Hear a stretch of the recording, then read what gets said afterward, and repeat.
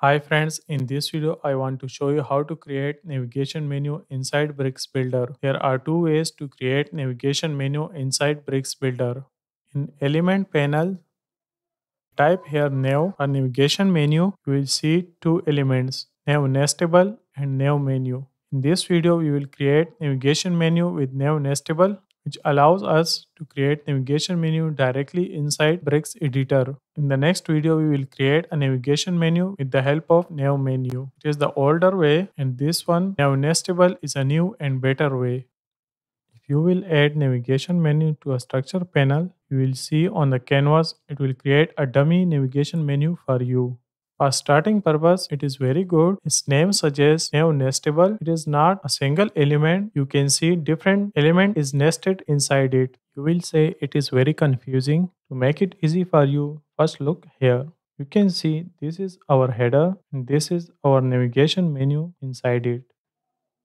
Bricks wrap our navigation menu into two containers. First container will nav semantic HTML tag and second container will UL HTML tag. UL mean unordered list and these are the list items. These two are links and this one is a drop down. Bricks also add two toggle elements, one for opening mobile menu, second for closing mobile menu. After understanding this, now look at the brick structure panel. This is our first container and its HTML tag is set to nav.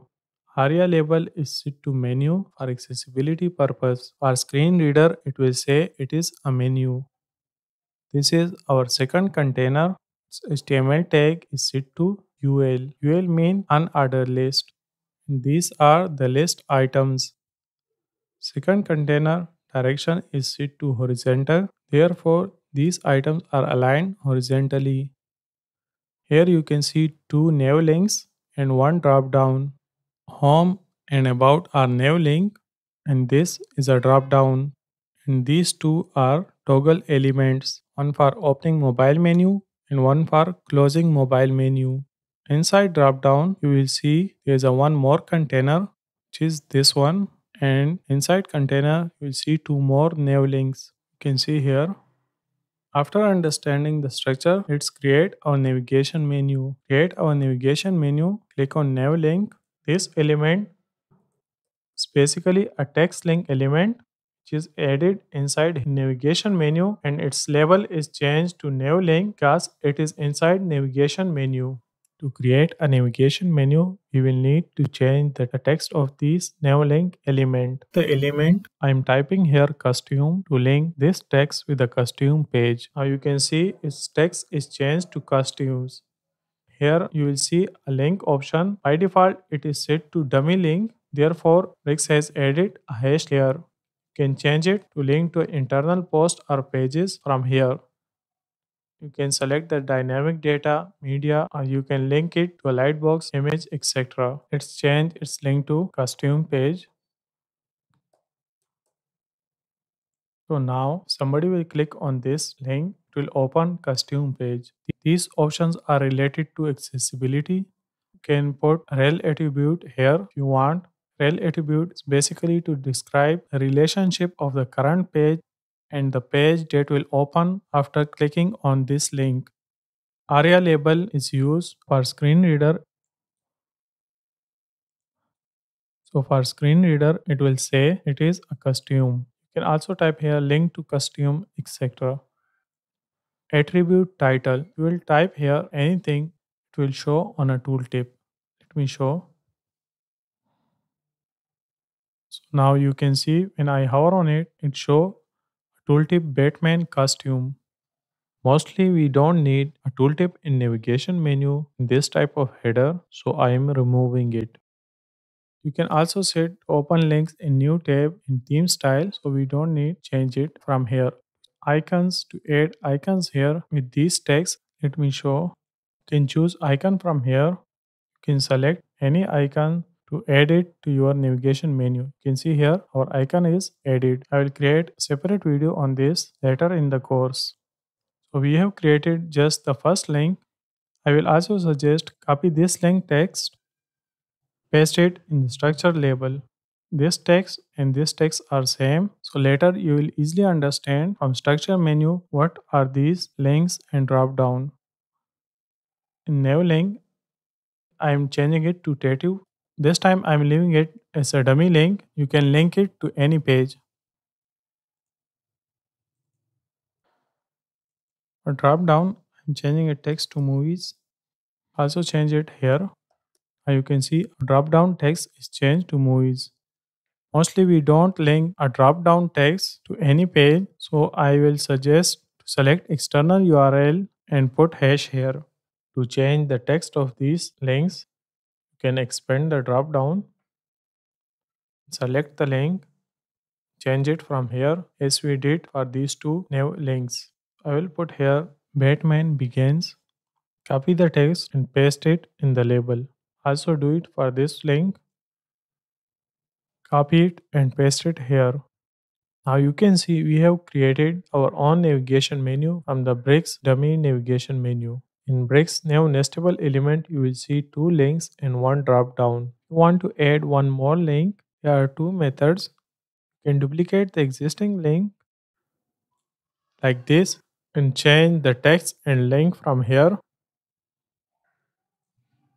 or click on the plus icon and type here text link.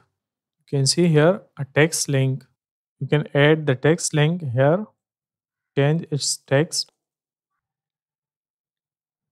If you want to add a drop down, it is also available in Elements panel. You can type here drop down.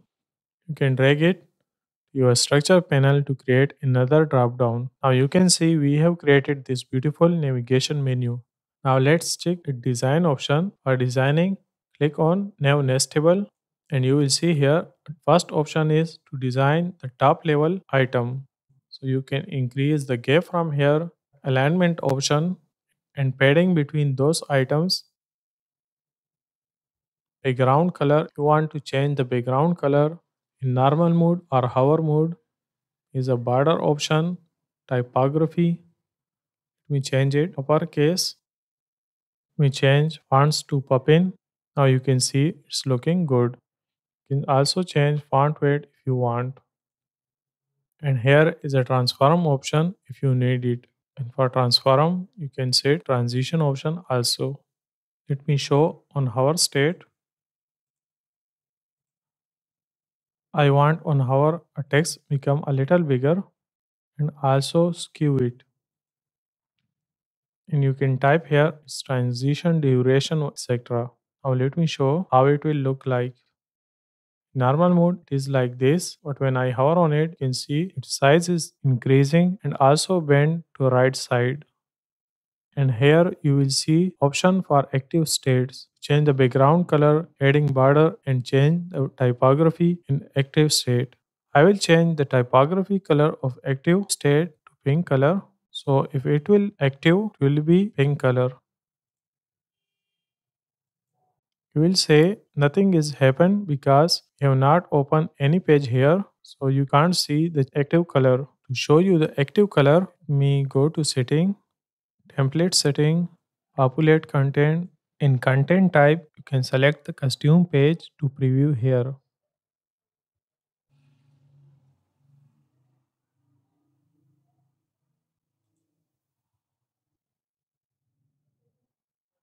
So you can see active color of costume link is changed to pink color as we have set here. Because we have set the preview page to costume page, drop down. When you click on drop down tab, you will see a drop down is open.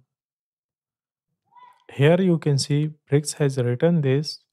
If you want to change this icon, you will need to go to each drop down individually and set icon from here. Now let's go back to drop down setting. Here you can see icon padding option and gap to add gap between text and this icon. Icon position, you can change icon position from right to left. Now you can see position of icon is changed. Icon color, you want to change color of this icon. Icon transform, it is useful option. For example, you want to rotate this icon and the drop down is open. So you can change it from here. Icon transform open. We rotate it 180-degree. Now you can see when the drop down will open, icon direction will be upside. If the drop down will close, icon direction will be downside. So you can do it from here. You can also set its transition from here. Okay, content. First option is to set away for this drop down box. Background color, you can change its background color from here. If you want to change the background color of this drop down box like this picture, so you can do it from here. You can add border to make it rounded like this. You can add shadow from here. So you can see I have added a little shadow. Typography option, transform and transform open. You can change the position of this box from here. Let me show. I want when this drop down box open, it should be aligned with this border. So to do this, you can change translate Y. You can see our drop down is now aligned with this border. So here you can set option for close drop down to create a little transition. Let me show. You can put here a transition. Now let's check it. You can see when I hover on it, drop down start from here and stop here. So you can create this kind of effect. You can play with other options like skew, scale, etc. here. Item padding, you can add padding and change background color from here, add border, typography and transition. You can change it from here for normal mode. I am changing the typography color on hover state to pink color as we did our top level menu. So in normal mode it will black color, but on hover it will be pink color. You can also add border between these items if you want from here. If you want to add left and right padding for these links, you can add from here. Now you can see our text has moved a little right side. I will suggest don't add padding here. Go to structure panel and expand the drop down element. Click on this wrapper, which is this box. You can apply padding on this, it will be better. So you can also set top and bottom padding from here. Basically, this wrapper is for this box, and inside this you can see these links. This was drop down options. Here's one more option, multi-level drop down. You want to create a drop down inside another drop down, so you can enable this option. We will cover this in the next video. Last option is mobile menu. So you can set the design of mobile menu from here. First you can select from here on which breakpoints mobile menu appear. I am selecting mobile landscape. So when you will go to mobile landscape, our mobile menu will appear. Here is the option keep mobile menu open while styling. Enable this option so it will open our mobile menu. You can easily design it. You can set its width and height from here if you don't want full screen mobile menu like this and this. Align item, you can change left, right, and center alignment from here. Justify content, you can change top, bottom, and center alignment from here. Here is a position option. You can change the position of this menu up, down, and left and right. Let me show. So you can set position of your menu up and down and left and right from here. If you want your header also look on mobile when the menu open, so you can change the top position from here. You can change the background color from here. If you want to change icon of this close button, you can select toggle element of closing mobile menu and change the icon from here. You can select cross icon from here. You can change its size. You can add ARIA label, type here close menu. So it will say to a screen reader it is a closing menu button. And below here is option about a toggle. In this mobile menu, in which desktop navigation menu and mobile menu is same, you don't need these options.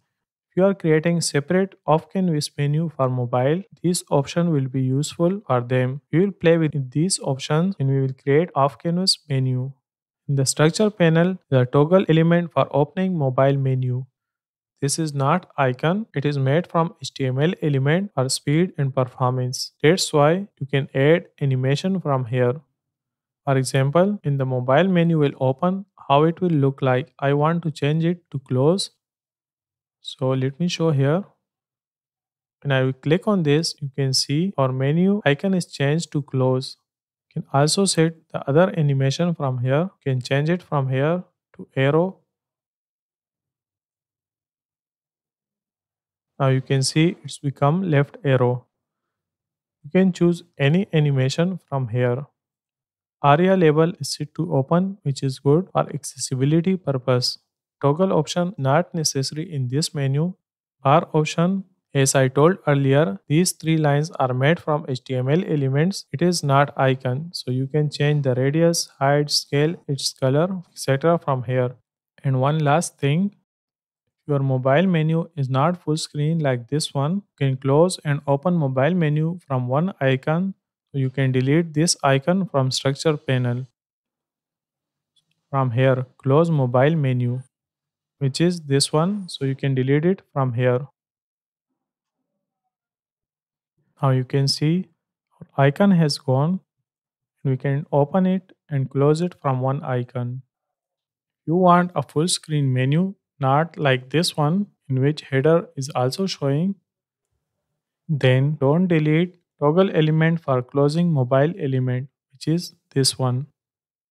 Also remove the top position which we have added for this menu.